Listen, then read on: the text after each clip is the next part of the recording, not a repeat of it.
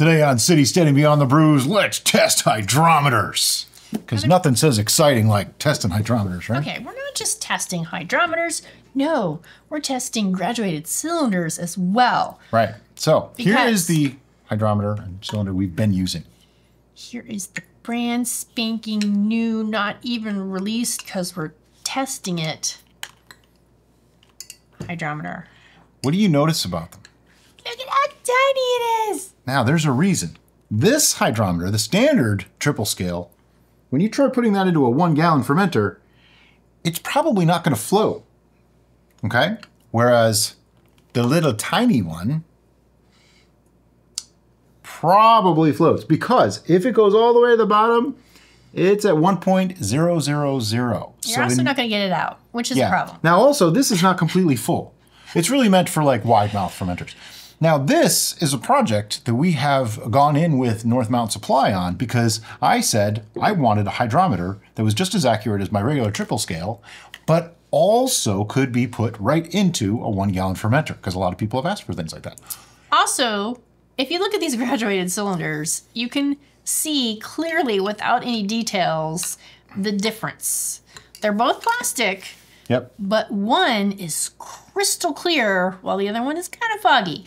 They both have raised enumeration to help you figure things out if you need to know what your volume is for whatever They're reason. actually both 100 mil in size. They're yes. the same actual volume. Yes, but the crystal clear one is going to help you in taking your readings. Now let's take a detailed look at the graphs on both of these hydrometers. All right, so looking at this, we have our old one on the left and the new one on the right. Look at the size of those numbers. They're huge. I mean, so much easier to read, because that was something that a lot of people said too, is they had problems reading their hydrometer. Another thing that I requested was that it goes the full gamut from 0.990, which this one actually goes all the way down to 0.980. Just so you know, all the way to 1.160. That's important. That way it's an all-around usage. There are hydrometers that only run part of that scale. Yeah. I didn't want that. I wanted the whole thing. Now, it's also got a potential alcohol on it. So you can just get your reading and turn and, wow, look at that. I know how much potential alcohol I have. That is absolutely fantastic. The other scale that it has, this is very, very interesting. And I take this one with a little bit of a grain of salt. It is the grams of sugar per volume. So per liter is what this is. So like, for instance, if you're at a 1.040, that's roughly 5%, but it's also about 100 or so grams of sugar in a liter. So really interesting to have. People ask that question a lot. It almost corresponds with bricks, but not exactly the same, but it's in the same kind of thing.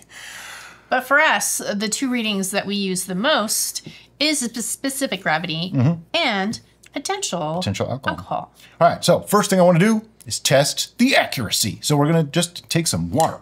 Now, when you're measuring water with a hydrometer, unless you are using distilled water at the exact correct temperature, you're probably not going to be at exactly 1.000, but you should be right around there. Like it should be within a couple of points. All right. Delayed reaction.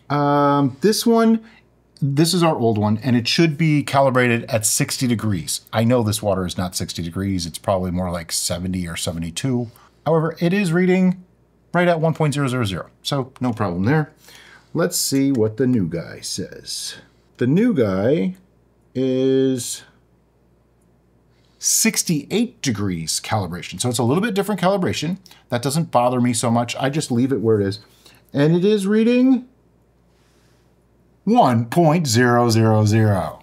Now, we had an earlier model of this that was pretty far off calibration. So it's really cool to see that the new one so far is accurate. But now, that was just water. Now let's test it on a brew.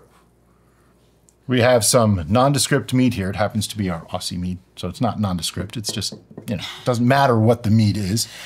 We have found that when you're taking a gravity reading, if you put your hydrometer in your graduated cylinder first, it's going to aid you because there's going to be displacement. And if you just fill your graduated cylinder with mead and then drop your hydrometer in there, you're going to make a big mess.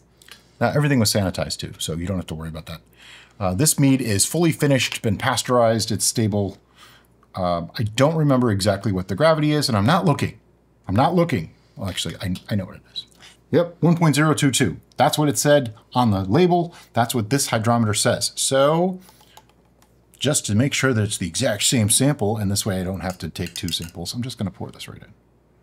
And if it reads 1.022, we may have a new contender for a new hydrometer. 1.022 on the nose. And look at how crystal clear that is. It's so easy to read. This is beautiful. I love this thing. This took a long time to get done, just so you know. Lots of back and forth, lots and lots of testing. Lots of cooperation between us, North Mountain Supply, and their manufacturers. But fantastic. This is a winner. And a little spoiler, it's going to be in the Mead Kit that'll be coming out soon. All right. That's all we got for today. As always, guys, thanks so much for watching. Have a great day. Bye-bye.